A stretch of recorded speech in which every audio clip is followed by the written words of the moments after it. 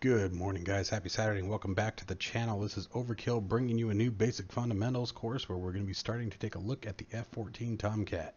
We will still be doing the KA-50. Everything's just put in kind of hold for a minute with the KA-50. I was in the process of building a new desk for the office, getting all that set up as well as work, and obviously reading up on documentation for preparation for the launch of the F-14. Given the fact that she's obviously one of the most awaited aircraft in DCS is why I decided to put my priorities on the F-14, and then we'll fall back to the KA-50 and get that course completed as well. But I just wanted to make sure there is as much content as we can get out for the Tomcat. Alright, without further ado, let's go ahead and jump into the cockpit. The first thing we're going to do today is go over all of the instruments and control panels, and then the next one will be the startup. So coming down here to the bottom left, and we're just going to sort of work our way around here. Alright, so first back here you have your oxygen switch. You want to make sure you start this every time before you start up, as if you get to basically anything in excess of about 10,000 feet, you'll start to suffer the effects of hypoxia, which is what happens when the oxygen level gets too low to a point that it can't sustain us. Okay, and you'll start experiencing blackouts and things of that nature, and eventually lose consciousness and, you know, crash. And then the knob here, which looks like it's non-functional in the F-14, is the vent airflow. It's used to control the airflow through the pressurized suit, and if you're not wearing a flight suit, it will pressurize the seat cushions in the aircraft. Coming up to the panel up here, you have your volume control panel. So first you have the ALR 67 knob, volume control knob. This controls the volume for the RWR. Then we have our Sidewinder growl volume, followed by the VHF UHF 2 radio 2 volume knob. And then we have our TACAN command switches. So these are actually buttons here. If you want the pilot to be able to control the TACAN, you obviously press the forward button, the button will illuminate, and then again obviously the inverse for the RIO. And speaking of the TACAN, here we have our TACAN radio. Let's get in a little bit closer on the TACAN radio here so you can see something for a minute. That should be good. Alright, so if we right click on the outer dial, you can change the bottom number, and then over here is the inner dial, just on the edge of the this metal plate here. You can see that, and it goes up to 12, I believe. And again, that's with a right click, left click to reverse it back. Okay. Here you have your go, no-go lights indicating whether or not the TACAN is actually functioning. You have your bit test button here. You have your inverse or normal mode. I have not determined yet why we would put it in the inverse mode. So for the time being, as far as I can tell, you just leave it in the normal mode. And then here we have our X-ray and Yankee toggle switch. Okay. Here's the TACAN mode switch. So we have off, receive, transmit, receive, air-to-air, and beacon. Okay, and of course the TACAN volume knob. Coming up here, you have our AFCS, or automatic flight control system. So here's our SAS switches. So you have pitch, roll, and yaw. Okay, and then here we have the autopilot control panel, the engage switch to actually turn on the autopilot system, ground track, heading track. Then you have your vector and PCD mode, and the oh, sorry, back that up. This switch here is your altitude hold mode, and then up here is your vector and PCD mode, and the ACL, automatic or more of assisted carrier landing modes.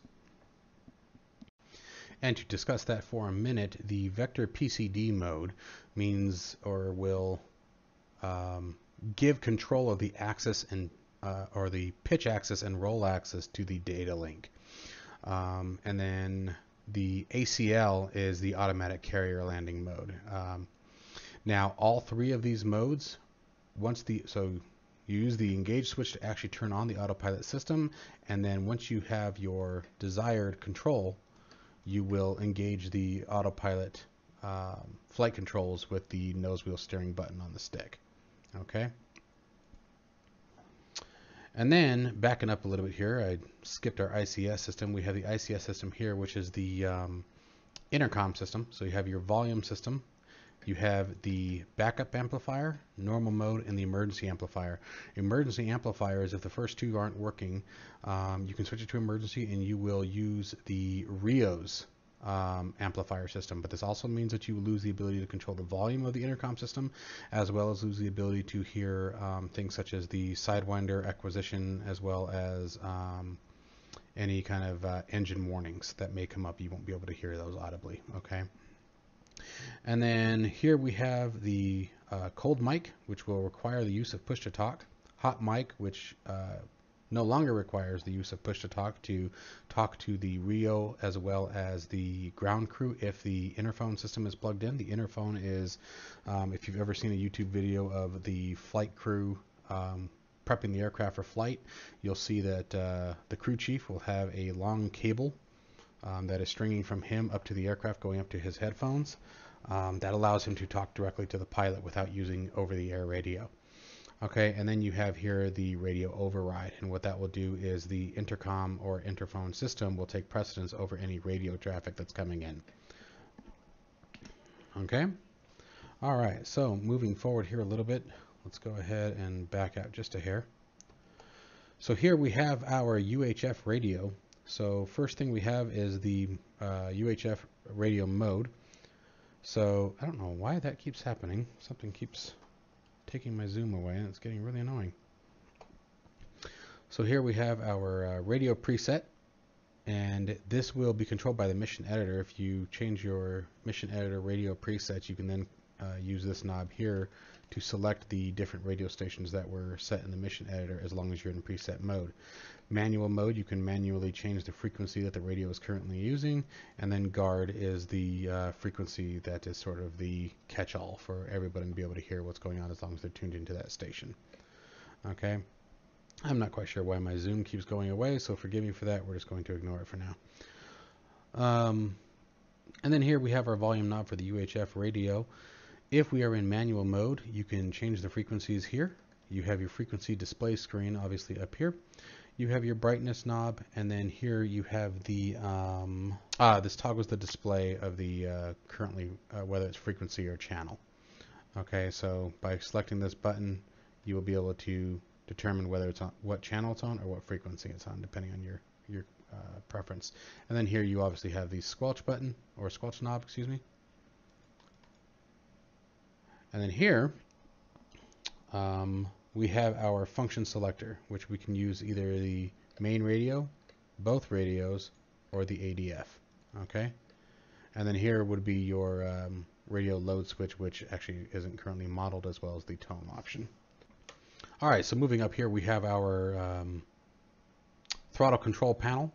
Over here, there is two switches. There's one underneath here that you can see the green indicator there, and then you have the one for the right engine. So there's one left, one right, and this will put in either stow or automatic mode for the inlet ramps for the respective engines, and the inlet ramps are right here. Okay, that's where you can find those, and this will either stow the ramp, reducing the intake of the engine, or it will put it in automatic mode, which will allow it to open and close as the engine feels, or as the system feels necessary. You have your engine crank switch. Switch it to left to start the left engine, switch it to right to start the right engine. Once the engines reach their required RPMs, the switch will automatically put itself back into the centered position. Over here we have our throttle mode. We have automatic mode, which will automatically reduce it back to boost when the engines are off. You have your boosted mode and you have your manual mode. I will go further into this when we get into the later tutorials of the aircraft, as well as over here we have the throttle temperature.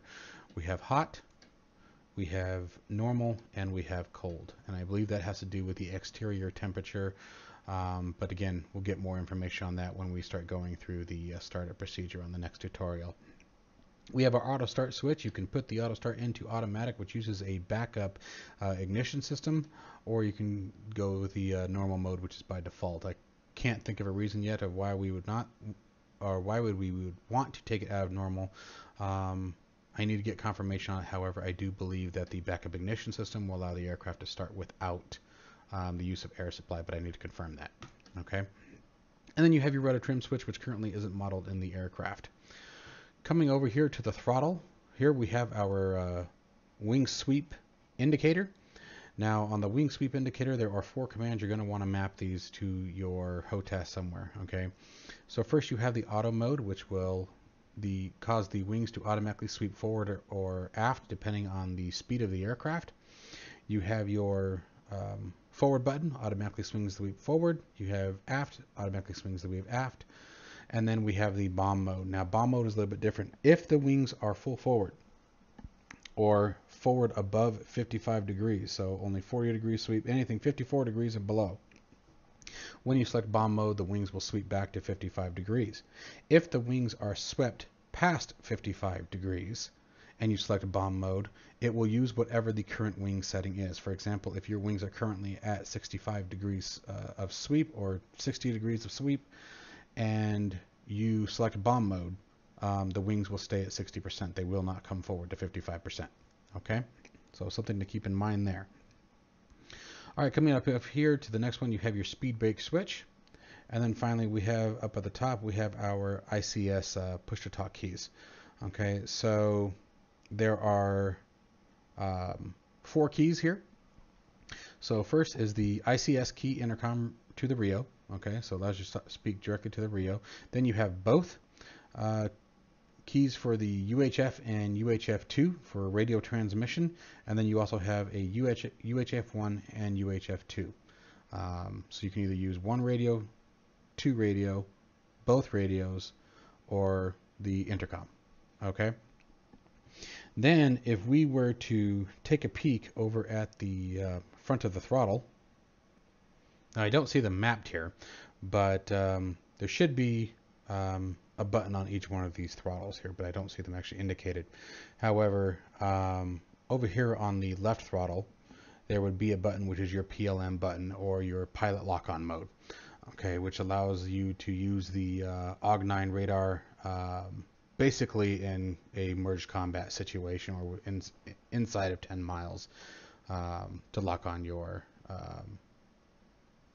targets. And it's also used to disengage the autopilot when in automatic carrier landing mode.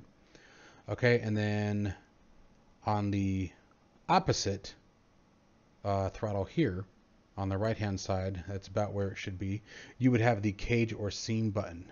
And this is your cage and uncage button for the AIM-9 to initiate the lock-on. And it was also used to disengage the automatic pilot control or aircraft pilot control when autopilot is in use. Okay. And then over here on the far left, you can't see it, but there's a little switch on the far left of the left throttle, and that is our exterior light master switch. So allow you to, after you've configured your lights, you can flip all of your lights on and off with a single switch. Okay, at least the exterior lights, to be more precise. Now we're going to go ahead and come down to the fuel control panel. Okay, so starting up here at the top, we have our flight control indicators. So the bottom arrow, if I'm not mistaken, is our current elevator trim. The top arrow is your current roll axis. You have your spoiler indicators and your rudder trim. For those of you who don't know, the spoilers are, if you've ever seen them on a large airliner, when an airliner lands, there's big, what look like flaps that go up instead of down. And what they do is they help eliminate the lift that is being generated by the wing. So it's used to slow the aircraft down, but primarily to land the aircraft. We have our fuel quantity select. So if we left click, we go into the external tanks. This will display on the fuel gauge on the right side what our current fuel rating is for the external tanks. Right click for the wing tanks, and feed is the current feed rate and quantity level of the fuselage tanks.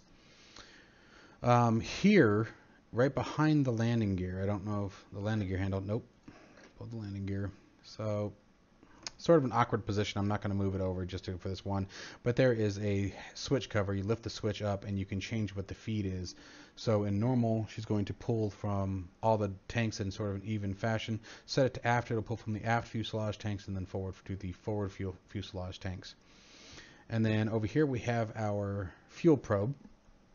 So right-clicking once, it will extend the probe and only allow the fuselage tanks to be filled. Clicking again will extend the probe and allow all tanks, wing and external tanks, to be filled.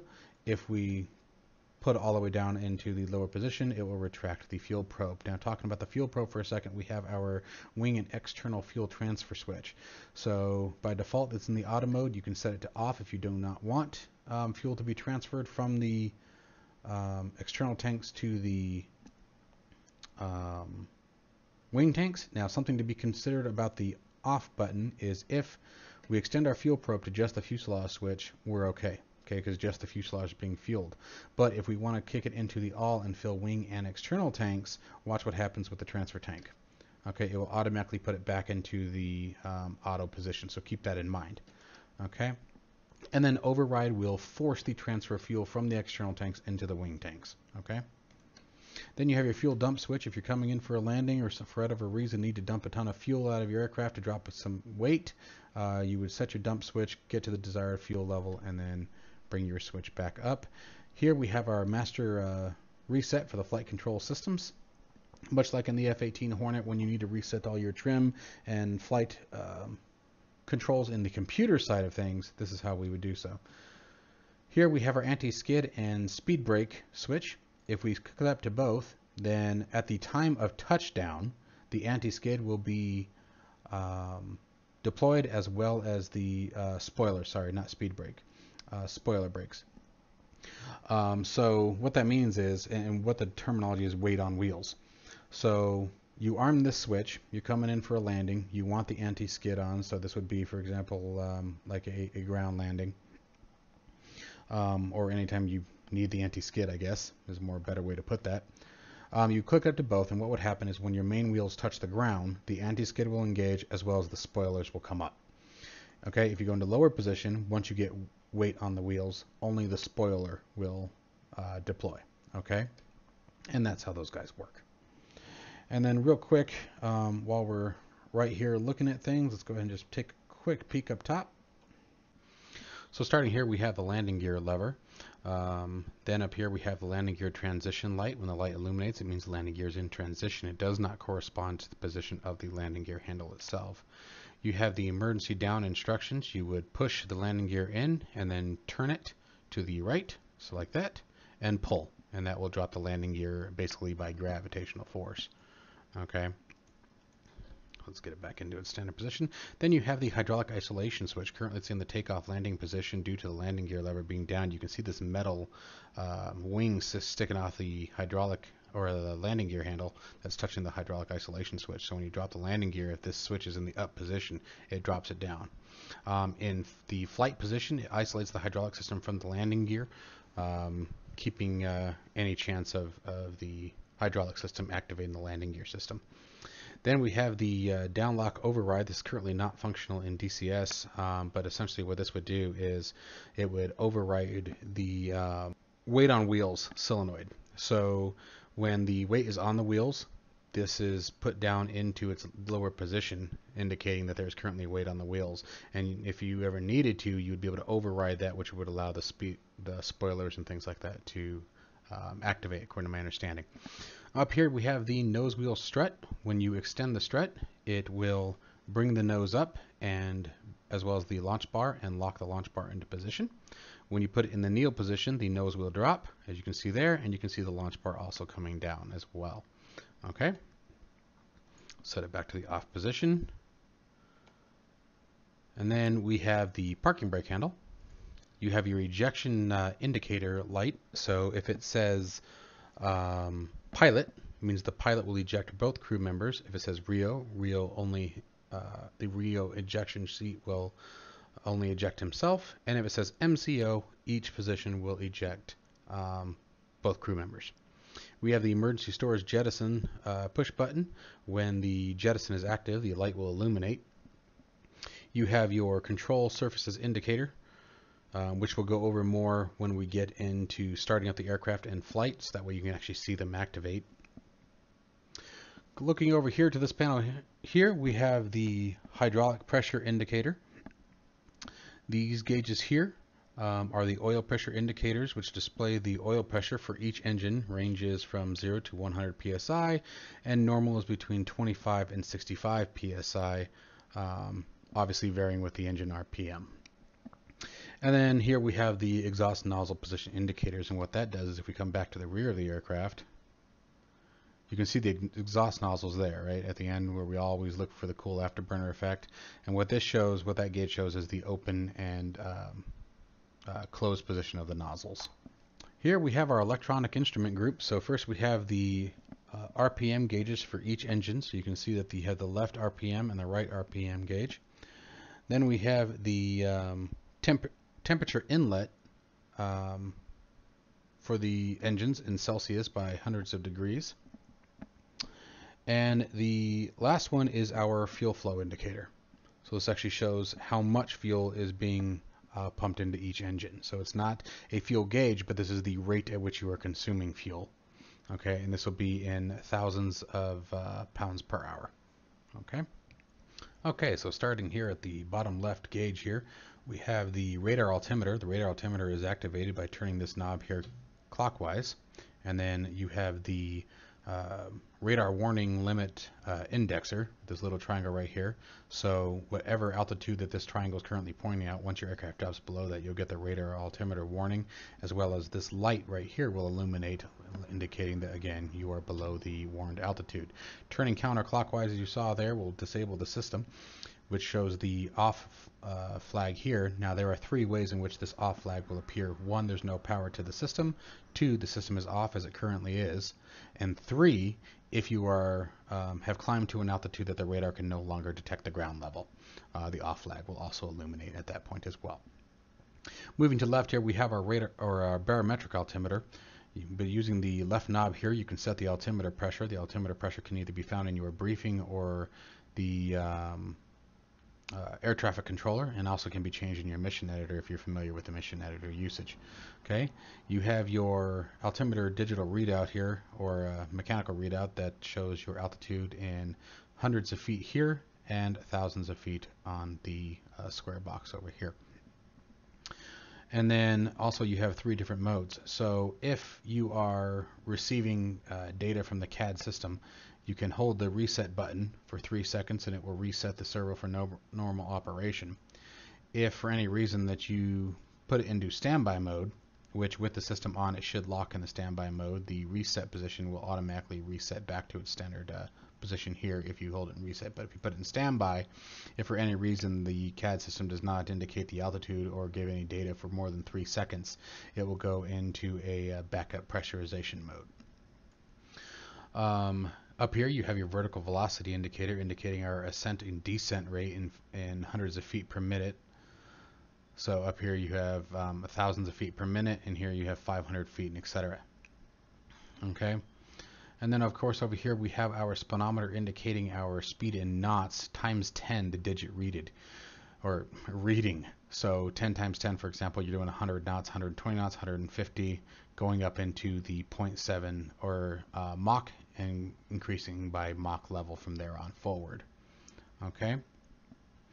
All right, so that pretty much sums up the gauges here on the left-hand side. All right, so moving up to the upper control panel here, we have our AOA units indicator. This is not to be confused with degrees, it's units of AOA. For further information on that, you might want to look up Wikipedia or something like that. It can be kind of confusing, so I don't even want to try it right now. But if it helps, you have 0 to 30 units of AOA on the gauge, which equates to approximately -10 to 40 degrees of AOA rotation. Now there's a couple indicators here that you want to be aware of that are quite helpful here. So here you see this, this is the 5 units of AOA for climb out, 8.5 for your cruise. So when you're at level and steady cruise flight, you want your AOA to be at about 8.5 degrees, or units, excuse me. And then up here at the top you have your stall warning indicator at 29 units of AOA. Here you have your ACM, or Air Combat Maneuvering Cover flap, And then here you have the ACM, or Air Combat Jettison button. Now the Air Combat Jettison button will be determined by what weapons the RIO has selected. So for example, if your bombs or external stores of that kind are selected, when you press this button, the aircraft will set for air combat maneuvering and jettison all the stores with the exception of the AIM-9s. Even if the AIM-9s are selected, they will not be jettisoned when this button is pushed. Okay, moving on over here, we have the indicator lights. So the seam lock, this light illuminates to show that the Sidewinder acquisition is progress. So your Sidewinder is actively looking for a target, and then so it'll light up during the first 4.5 seconds of the search, and then it will remain illuminated once the AIM-9 has locked onto a target.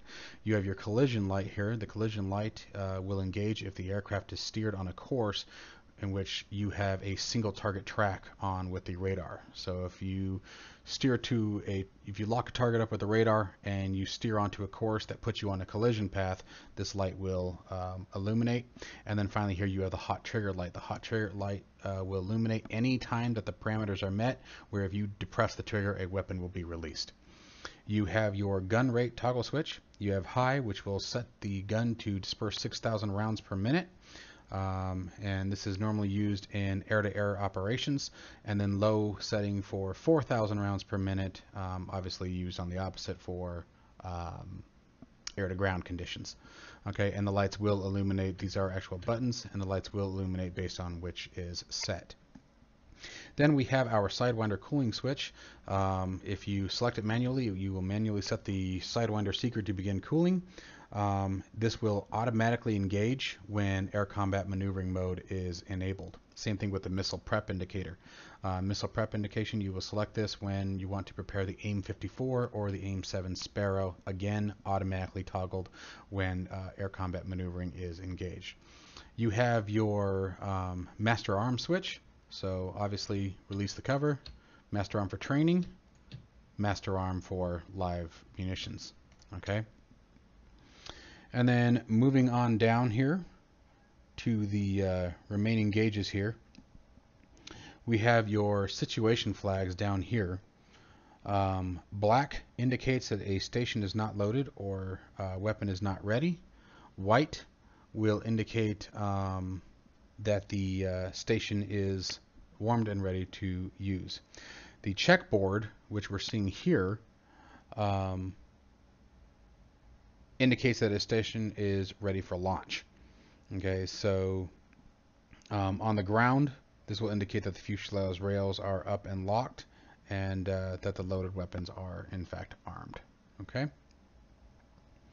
And then obviously we have our master caution button here in the middle. The master caution will illuminate anytime a status change on the aircraft, causing the caution panel to illuminate a warning. You can press this to reset and turn off the light, as well as disable the audible warning. Now anytime that a new warning is presented, obviously the light will re-illuminate as well as the warnings. And then here you have your left and right engine fire warnings. Anytime that these lights illuminate, you want to use the left or right, the corresponding fuel emergency cutoff switch to engage the fire extinguishers, as well as to shut the fuel off. Down here real quick, you have your cabin pressure in thousands of foot increments from 0 up to 50,000. So this shows the current pressure inside the cabin based on the current altitude configuration. So moving over here to our next set of gauges here on the right hand side, let me actually kick the camera over just a little bit more. So first we have our current wing sweep indicator showing that they are currently retracted back to 68 degrees. You will also see the off flag indicating that the system is currently disabled and there's no power to the aircraft. When there's power to the aircraft, you will get indicators here that will didn't mean to do that. Letting you know what the current mode that the aircraft or wing sweeps in. So if it was manual, it would show man, auto, bomb, and forward and aft, if I remember correctly. Okay, coming back down over here, you can see back there we have our standard compass. Coming down a bit, we have our standby ADI. You would remove the flag by simply depressing the button here, and then you can adjust by turning this knob left and right the correct pitch level of the aircraft. You have a current UHF 1 radio, and then you have VHF and UHF radio, and you have the brightness knobs that indicates what frequency you're currently set to. Okay, we have our HSI, or horizontal situation indicator, letting us know what direction we're heading, as well as our distance to the waypoint. Here we have our radar warning receiver with a brightness knob. Coming down a bit. Oops, wrong stick. We have our fuel indicator, letting us know total pounds of fuel, what our current bingo set is. You can set your bingo by adjusting this knob here. You have your left and right fuel tanks. Okay, so you have your aft and left, and then you have your forward and right.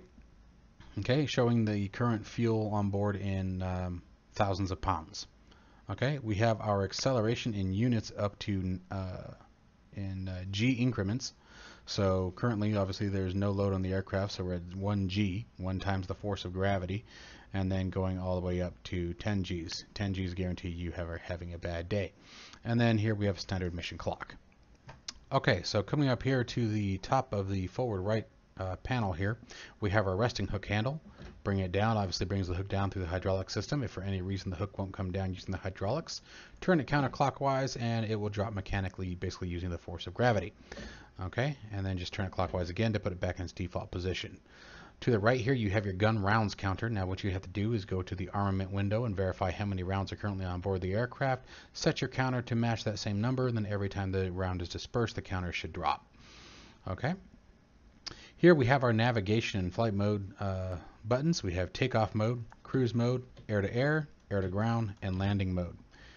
Coming up here to the right side for the displays, we have the declutter switch for the HUD, the all-weather landing switches. So we have ACL for automatic carrier landing and ILS for instrument landing system.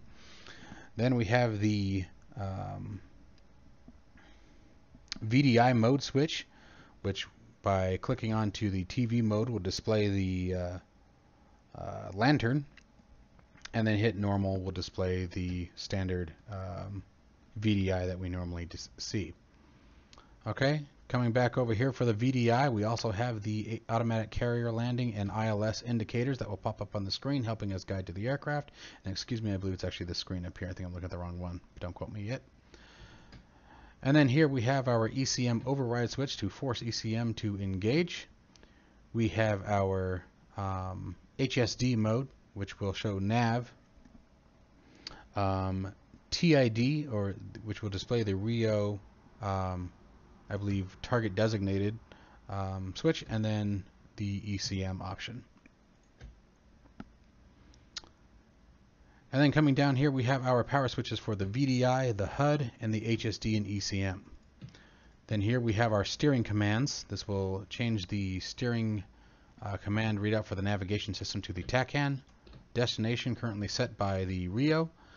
All-weather landing or precision course direction. And then we have our vector. Vector is used to identify the deviation steering from the data link. So if you're receiving a data link, it will show you that your current deviation is to the source. And then obviously manual allows you to select a manual course for the steering command. And then here, this knob here will increase and decrease the brightness of the pitch ladder.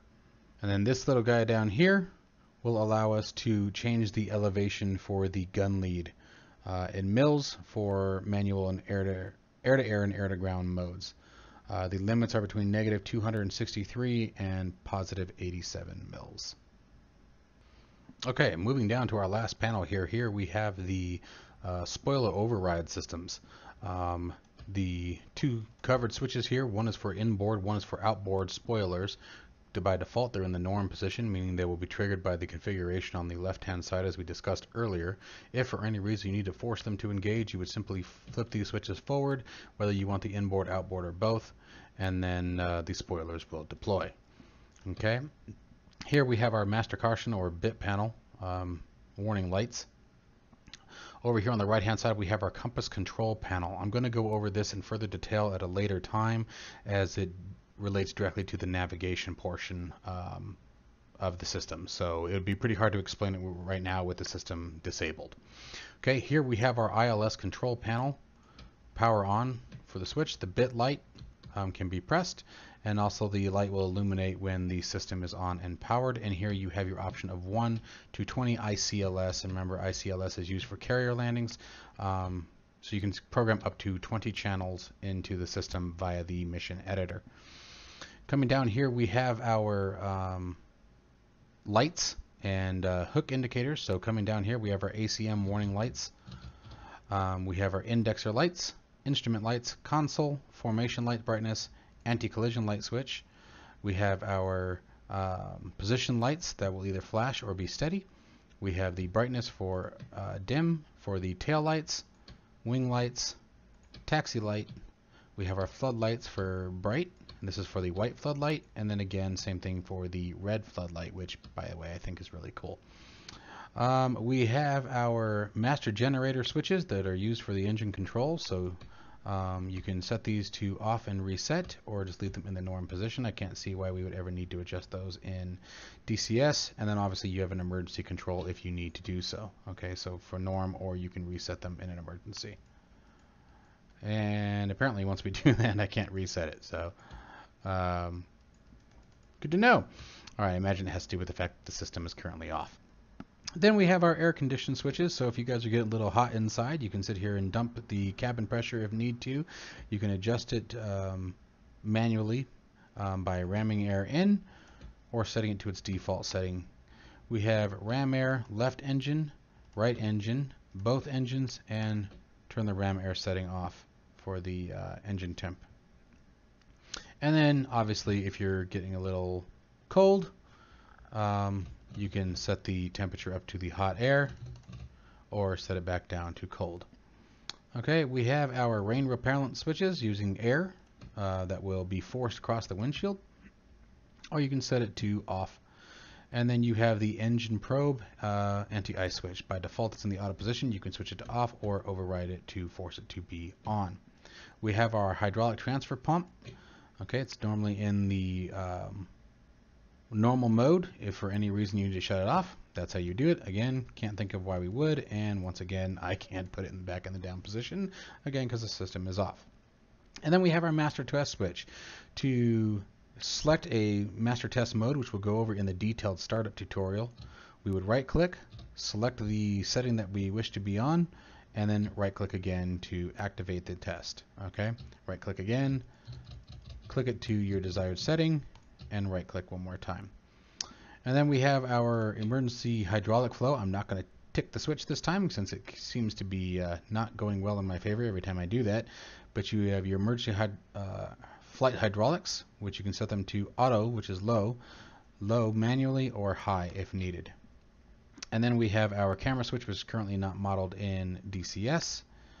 And we have our VTR control panel, which is again part of the recorder, which obviously, one more time, is not modeled in DCS. Alright, so the last thing that we're going to take a peek at before we call it a day here for the forward end of the cockpit will be the flight stick. Okay, so again, last segment here, we're going to take a look at the flight stick. First here we have our bomb or pickle button, the bomb release button. We have our pitch and roll trim hat, our weapon select switch, and then here we have our DLC and maneuver flap command switch or command wheel. What this does is the DLC or direct lift control is used to control the vertical glide slope position without actually using control inputs from the stick. Okay, it uses, or the throttles for that matter. It uses the two inboard spoilers on each wing, as well as small corrections from the vertical stabilizers on the back to control the lift of the aircraft. And the DLC can be engaged with this button here. This button here is our DLC engage and disengage button, as well as our countermeasures dispense switch. So you would use the same button to dispense countermeasures, as well as to activate the direct lift control. In the front of the stick, you can't really see them, but on your pinky, there's a little button there that disengages the nose wheel steering and autopilot reference. So based on the, as we talked about earlier, whatever configuration your autopilot is in on the left-hand side of the panel here, by depressing that button here, will actually engage that configuration. And then the paddle in front is the autopilot emergency disengage. And then finally, obviously in front, just right about here, there's obviously our weapon firing trigger. Okay, it's a two-stage trigger. The first detent enables the cameras as well as the tracking systems, and the second detent releases the whichever weapon you have currently selected, whether that be the gun, the Sidewinder, or the Sparrow or Phoenix. Okay. All right, guys. Well, I truly hope you enjoyed this tutorial. This aircraft so far has been a lot of fun to learn. There's so much more coming. There's so much more to it.